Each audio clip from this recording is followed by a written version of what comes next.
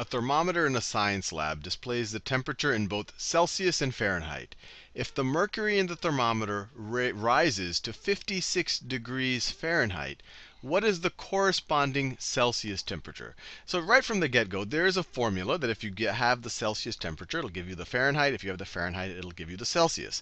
Now, I have a bad memory, so I always have to pseudo-derive it. And maybe in future videos, we'll totally derive it once we get a little bit more algebra. If you just know the boiling and freezing points in both scales, you should be able to figure out the relationship between the two. Now, the way I always remember it is that there's a relationship of 5/9 or 9/5 between the two, and then you have to add or subtract 32.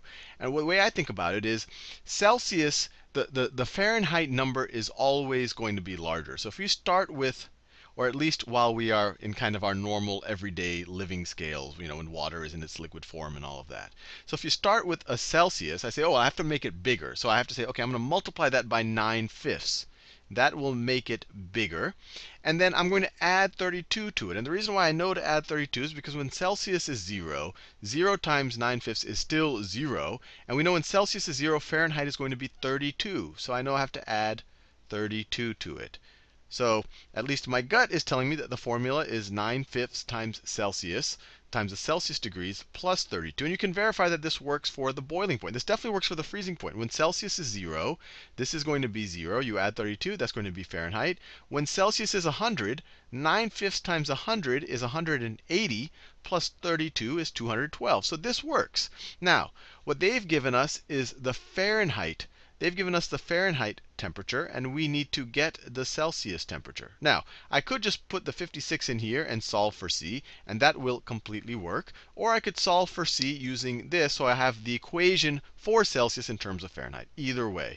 So let's do it the second way, so we have the second equation. So if we subtract 32 from both sides of this equation, so if we subtract 32 from both sides of this equation, we get Fahrenheit minus 32 is equal to 9/5 times Celsius. Now, to solve for Celsius, we can multiply both sides of this equation times 5/9.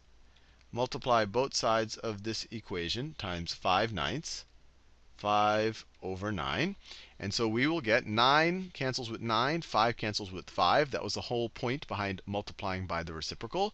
And so we are left with, remember, this 5/9 is going to be times this whole left side. We are left with Celsius. Celsius is equal to 5/9 times Fahrenheit minus 32. So we just rearrange this equation up here to get this equation down here. And when I didn't derive the equation in this video, I just kind of pseudo-remembered it, make sure I got the equation right. But you can derive it if you just remember that when it's essentially, if you know how to find the equation of a line, you say, well, when Celsius, if you use the x-coordinate of Celsius, when Celsius is 0, Fahrenheit is, when Celsius is 0, Fahrenheit is 32. And when Celsius is 100, Fahrenheit is 212, and find the equation of the line between these 2 points. Don't worry about it if you don't know that. All you need to know for this problem is this right here. But if you know how to solve the equation for the line, you would come up with this answer right here, and you wouldn't have to memorize it. Now that we've actually gotten this far, let's just put in 56 degrees for the Fahrenheit temperature and figure out what the Celsius temperature is. So if we put 56 in there, we're going to have 5/9 times 56 minus 32 is equal to the Celsius temperature. So 56 minus 32, let me continue it up here. Just so we get, it looks a little bit more that we're going in this general direction. 56 minus 30 is 26, minus 2 is 24. So this is going to be 24. So it's going to be 5/9 times 24. This right here, that right there is 24. 5/9 times 24 is going to be equal to C. And let's see if we can simplify this at all.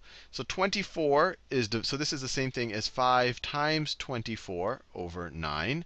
24 is divisible by 3. You divide it by 3, you get 8. 9 divided by 3 is 3. So 5 times 8 is equal to 40 over 3 Celsius, degrees Celsius. Now, if we want to write this as a mixed number, 3 goes into 40 13 times, right? 13 times, and you have a remainder of 1. So it's 13 and 1/3. And we can even check that. 3 times 13 is 39, plus 1 is 40. And if this wasn't obvious to you, you could actually just take 3 into 40. 3 goes into 4 one time. 1 times 3 is 3. Subtract. You get 1. Bring down that 0. 3 goes into 10. 3 times 3 is 9. You subtract, you get a remainder of 1. So it's 3 and 1/3.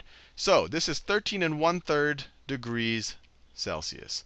So if it's 56 degrees outside in Fahrenheit, it's 13 and 1/3 degrees in Celsius.